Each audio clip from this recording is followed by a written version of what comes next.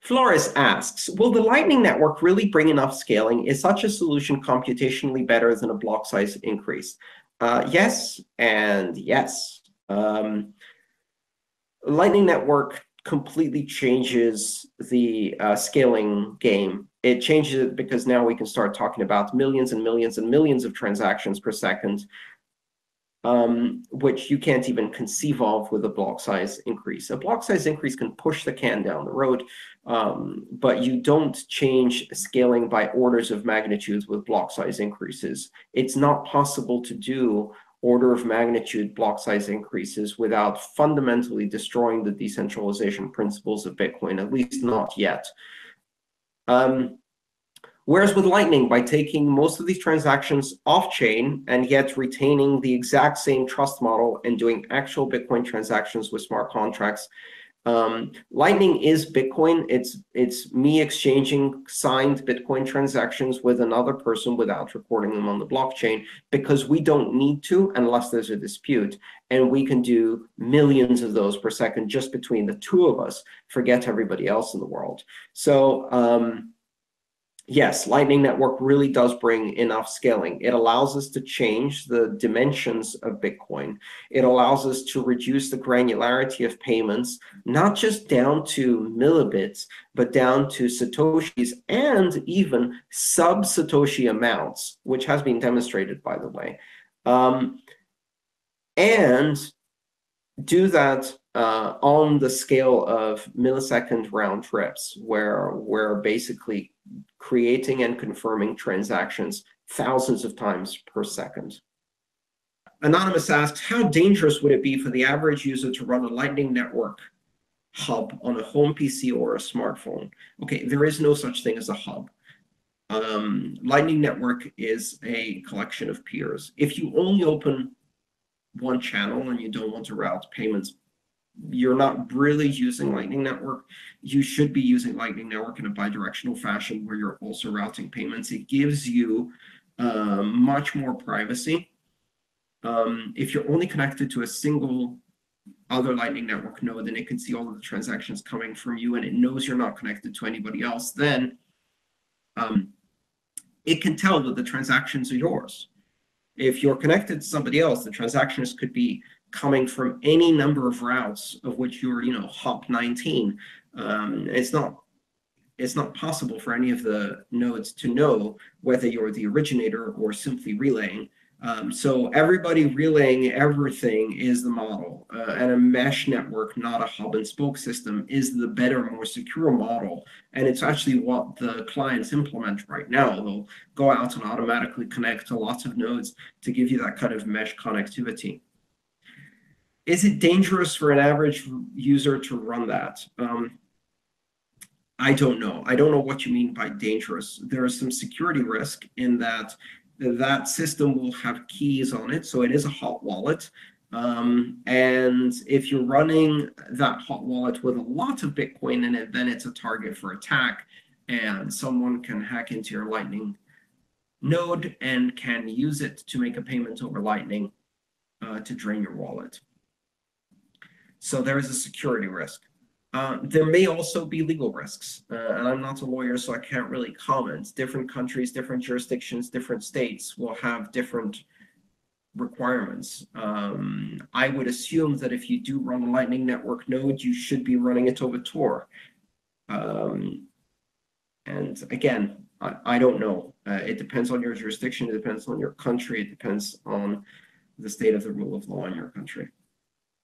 Andre asks, do you think second layer solutions to scaling make hard forks on the first layer exponentially harder to do?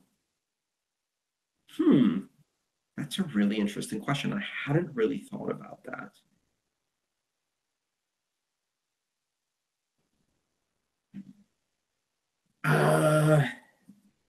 Well, they do in some way, because if you have, for example, Bitcoin tied up in a multisig as part of a Lightning channel, and someone hard forks that off, being able to use the Bitcoin kitty cats, which is the new fork, on that amount of money that's in the payment channel would require you to have support for Bitcoin Kitty Cats in the Lightning clients that you're using so that it can move those with some kind of non-replayable. Yeah, second layer does make it harder to do hard fork. It makes it harder for hard forks to be beneficial to those who hold. It makes it harder for the airdrop to be successful. Interesting concepts. I hadn't really thought about that. Thank you, Andre. Ron asks, is the Lightning Network really viable? How surmountable are Lightning scaling challenges? Some smart Bcash supporters I follow on Twitter question the ability of Lightning nodes to maintain the state of channels, fees, and balances well enough for the network to function well. Thoughts? So, by the way, I'm not calling it Bcash. I'm just reading you the question as it was. So Ron has been reading some postings from Bitcoin Cash supporters who are criticizing Lightning as unable to scale. One of the criticisms I've heard myself and seen in a number of videos and Medium posts, etc., is the idea that routing on Lightning Network is not a solved problem. And that's absolutely right. Routing is not a solved problem in Lightning Network. In fact, Lightning Network is still under heavy development and is in the very, very early stages of development. And most of the clients are still in the beta category. They're pre-production software. And even though you can run Lightning on mainnet, it's still not really suitable for production use. There are bugs to iron out. So what about Lightning routing? The bottom line is that routing is not part of the core specification of Lightning. And that's deliberate. And the reason for that is because the routing algorithm is independent of the construction of payment channels, meaning that there are two broad considerations in Lightning. One is, how do you construct payment channels between two parties that do not require trust? And then how do you transmit payments by connecting a number of payment channels together to create a path? That's one set of problems, and that set of problems is, at the moment, specified by a series of standards called the Bolt standards. In fact, there are three different types of Lightning Network that are defined by three different standards. There's Bolt, which is the basics of Lightning technology, which is one set of standards around which there are a number of implementations. There's Lit, which is a slightly different implementation of payment channels and routing. And then there's Raiden, which you may have heard of, which is on the Ethereum network, which is another implementation of the same concept with a different set of specifications. I'll talk about Bolt, which I think is what most people refer to today as the Lightning Network, which is Bolt is the set of standards that allow interoperability between the three most common implementations, C Lightning, LND, and Eclair. And these three implementations are currently interoperating with a very big network that's growing rather rapidly on mainnet and testing out the basic concept. Routing at the moment on that network is done in a very simplistic fashion, and that's a mechanism called source routing. And the interesting thing about the Lightning specification is that routing is not part of the Lightning specification. It can be handled separately. In fact, like many other internetworks, which is what Lightning Network is, or a network of networks, routing is something that happens at a separate layer of the protocol. And there can be multiple independent routing algorithms operating simultaneously. Now, you may have heard of another internetwork that has routing as a separate layer where many routing algorithms operate independently, and that's the internet, of course. In the very early days of the internet, the mechanism used for routing when the network was small and fairly static was a mechanism called source routing, where each host kept a broad map of what the network looked like and constructed a path for the packets by encapsulating that path within each packet.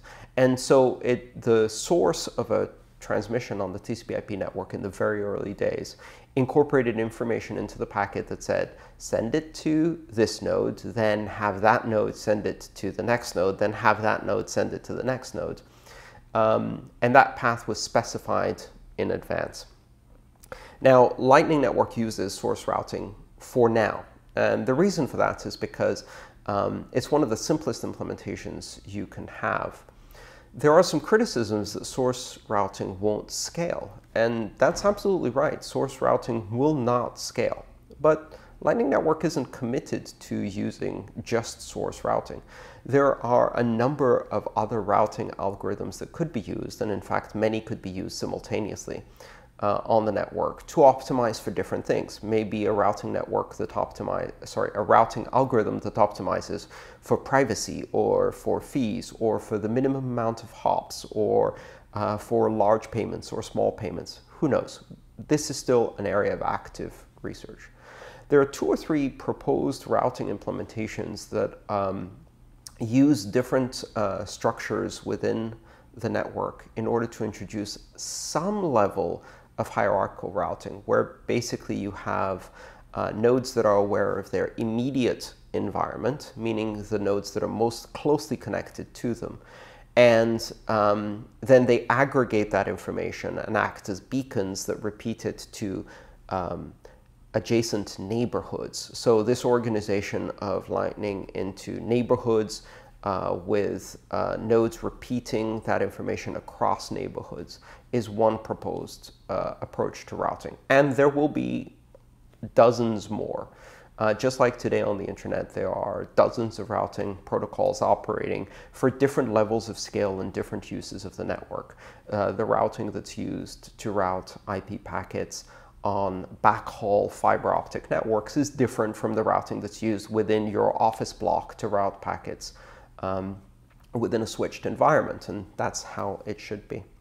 So when people say how surmountable are Lightning scaling challenges and is Lightning Network viable and does the routing scale, that to me is a matter of engineering optimization, meaning that it is naive to say at this stage that because the routing that we have today doesn't scale to billions of nodes, that means that no routing can ever scale to billions of nodes or without centralizing the network or creating a hub and spoke system or destroying privacy, et cetera, et cetera.